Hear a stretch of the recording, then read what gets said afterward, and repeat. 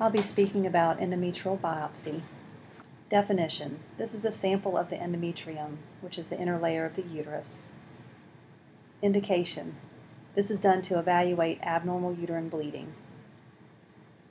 The most recent APGO technical bulletin from July 2012 states indications as follows: greater than 45 years old with abnormal uterine bleeding, or a patient who is less than or equal to 45 years old with abnormal uterine bleeding, plus risk factors.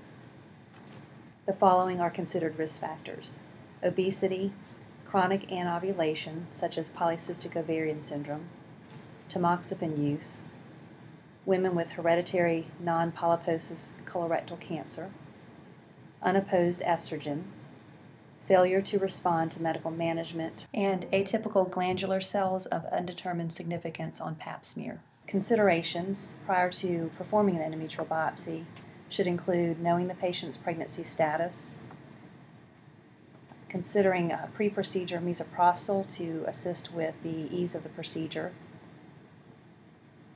Also consider prophylaxis for pain and/or anxiety.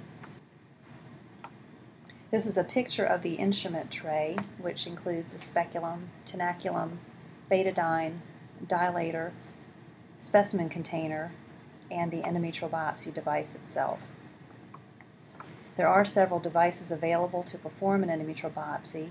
Here's a picture of two of the most common. One is a pipelle and the other is a vacuum syringe curette. Risks of the procedure would include infection or perforation of the uterus,